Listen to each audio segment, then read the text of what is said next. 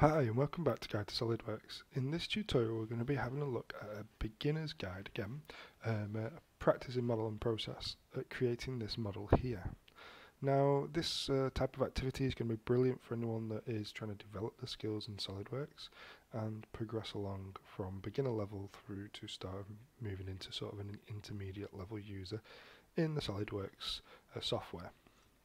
Now if you are new to this channel, we do have lots of SolidWorks content regularly updated on a weekly basis, so please pop on, please subscribe to the channel, and if you are enjoying the content, have a look at some of them videos and hit some likes and some comments for future videos that you'd like us to have a look at for you. So in this case what I'm going to do is we're going to dive into this. First of all, I'm going to quickly run through how I'm going to go around making this, how I'm going to go around modelling it, and then we'll start having a go at making it ourselves. So the first process what we'll do is we're going to make this hub section in the center. Okay, off this hub section I'm then going to create this extension here of these sort of two arm sections connecting together, and then I'm going to put on the sort of the locking mechanisms here, the arms with the holes in to bolt it down. There's three of these, two there and one on the back side as well. So we will be looking at creating all of them processes. For that, I'll just be modelling that on the side. I'll model one of these and then I will pattern the other one into place. Okay, so let's have a go and see how we get on. Okay, so let's start on here. We're going to start on this top plane here, and I'm going to start with a sketch there for the central hub. So I'm going to start in our center or our origin with a circle there and drag that out. Now this is going to be a diameter of 90 to give us that hub size. Now that hub is 60mm depth, so I'm going to go to features and I'm going to extrude. Now what I'm going to do is I'm going to extrude from mid-plane, okay, which means I'll have 30 down and 30 up. So let's do that from there. So, 60, giving me 30 down and 30 up. And that gives me my central hub, like so. And I'm going to view that from the top, and I am going to sketch on the top plane. So let's sketch on there. Okay. Now taking this hub, I'm going to click on the front face and then go convert entities, and that will take that edge and create a sketch from it. Now from that sketch, I'm going to put a center line from the middle of my hub and drag that out over here somewhere, just randomly, and drop it down there. Now I can add a dimension or a distance to that, and that dimension across there is going to be 142 mil. Okay, so that's coming out there, 142 mil. Now on the end of that, I'm going to have some circles. So the first one is going to be my outer circle on the end here, and that is going to be 25 mil diameter. Okay. And then my inside circle, which will be in the center of this, is going to be 12, like so. So I've got 25 and 12, and then from there I'm going to create a tangential line. Let's go to the line tool. And I'm going to make this tangential. So I'm going to click on the outside of that circle, drag the line away. Now that will make it tangential to the circle. At the moment I've still got my finger pressed down on the mouse button. I'm going to drag that over, find the circle at the top here, and find the tangential position come up. You'll see there in the yellow box that the second icon along is the circle with a line across the outside. That's our tangential icon. As soon as that appears, we can let go of our mouse button and it will connect itself to both of them circles. What we need to make sure is that line is black, which means it's fully defined, it's locked in place. If it's not black, then we might need to just have another look at repeating that process. Delete the line away, repeat it until we make sure that that line is fully defined. I'm going to do the same at the beginning at the bottom, so I'm going to click on that line, anywhere on that circle, pull it away, keeping my finger down on the mouse button, bring it over to this circle, move it around until I find the tangential a relationship, come up in my little yellow box and release my mouse button. Now, some people do have quite a lot of issues with these doing circles and creating lines, tangential lines between circles. I find that's the easiest way to do it. So if you want to have a go at doing that method, that's probably going to be your quickest. There is other ways of doing it, but they can become a little bit fiddly. Okay, so now I've got them in place. What I also need to do is add another circle in here. This looks like it's going to be a lot of circles, but let's get this one in place too.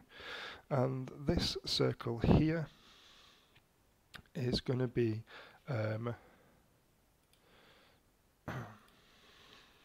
it's got a radius of 22.5.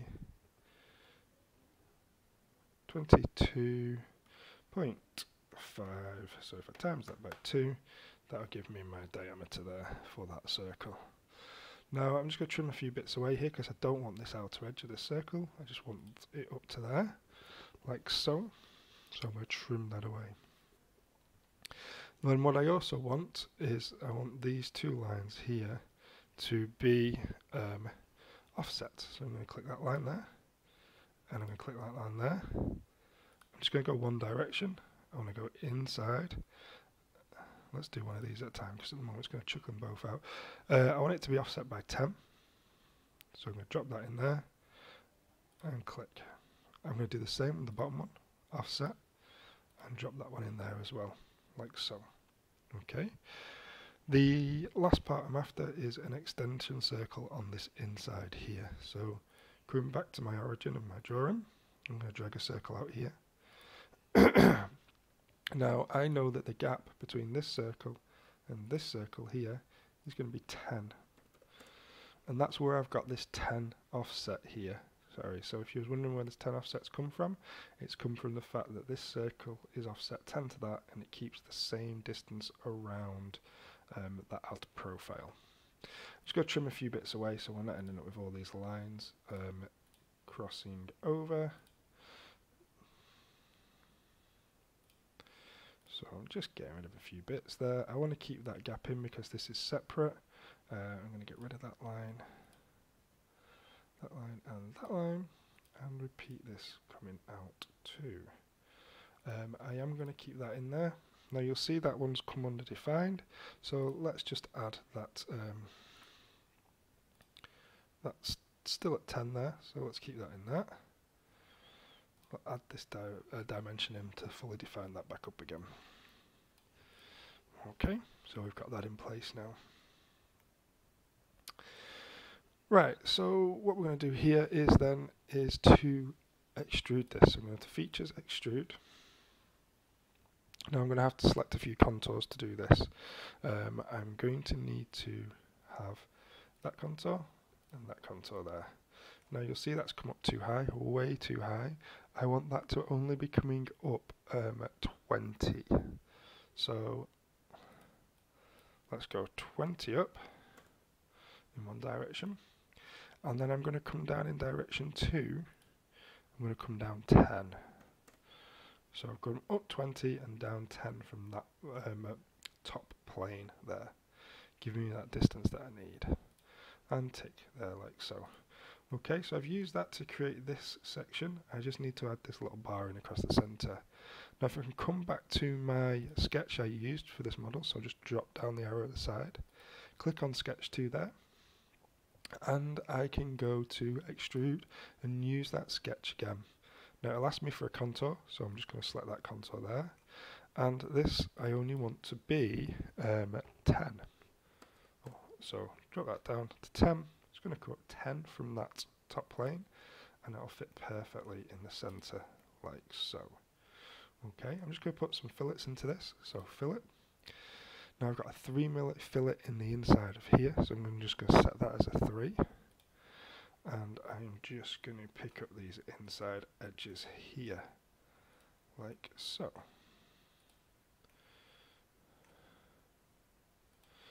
And there we go, them fillets in there. And that's this top end now completed, so that's that end now done. What I'm going to do now is I'm going to flip to the side view so we can see that side on, and I'm going to add this section in here. So I'm going to go to the front plane and I'm going to sketch on that front plane like so. Now what I want to do is I want to put a circle in here. In fact, actually, I'm just going to put a line in here to start off with. So we'll go from the top there across. I'll drop a line down there, and then I'll finish that off in a moment. I'm just going to use that line there for construction, so I'm just going to change that to a centre line for construction, and I'm going to drop a circle on that out to that end, like so. Now what I'm after is a distance from this origin here over to the centre of my circle, which is going to be 65. So it's coming 65 out there, and the size of my circle here is going to be 32. Okay, so I just want a circle on the inside of that as well. And that circle on the inside there is going to be 14.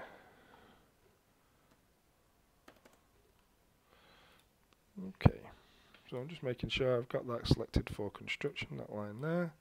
It is for construction. It just means it won't show up on the modelling when I'm trying to extrude it. It won't affect the model.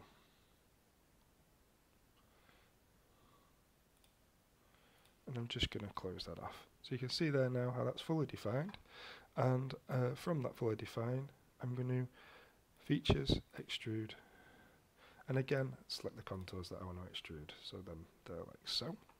This is going to be 16, but it's going to be 16 from the mid-plane.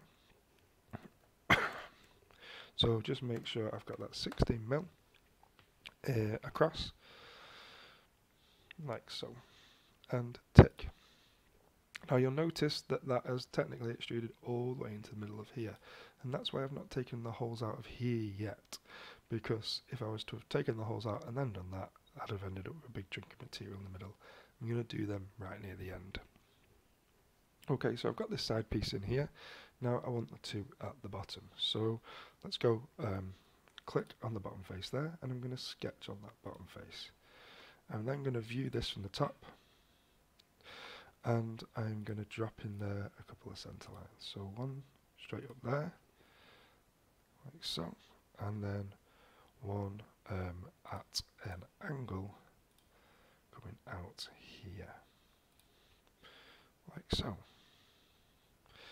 Now this angle between there and there is going to be 30 degrees, so let's get that set at 30.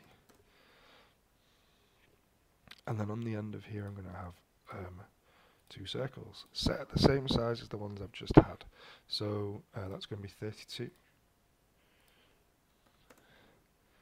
And that's going to be 14.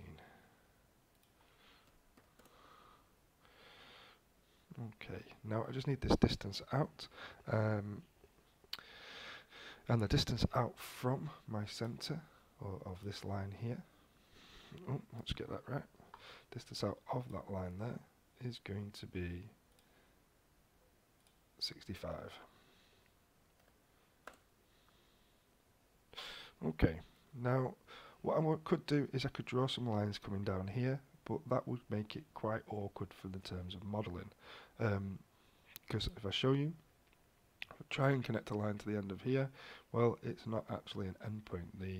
The coincident points in the circle are there, so it's going to be quite awkward to try and get it exactly coming down here. So what I can do is I can take the centre line coming up here to the circle, and I can offset that. Now I'm going to offset that bidirectional, and I know if I want it 16mm out each way, that's the same as the 32, so that'll pick up on there, and I can tick like so. So now I've got them two lines connected to the edges of the circle there. I also want to just close this off, so I'm going to take the edge of this model here and convert that to a circle, like so as well. Now if I go to features, and you'll see here now I don't need to really trim all this away, I'm going to show you how I do it without trimming. So you go to features, extrude, It'll ask me to pick up some contours. I'm going to take that one. I'm going to take that one. I'm going to leave the rest. You'll notice it's coming down, so I'm just going to flip the direction there so it's coming up. And I'm still set at 16. That's what I want there. And tick there. And we've created that section in place, like so. Now, I want to create the other one. I'm not going to remodel it. What I'm going to do is I'm going to go to pattern. I'm going to go to circular pattern. I'm going to pick a direction, which, let's use that top edge there, or that bottom edge, doesn't really make much difference.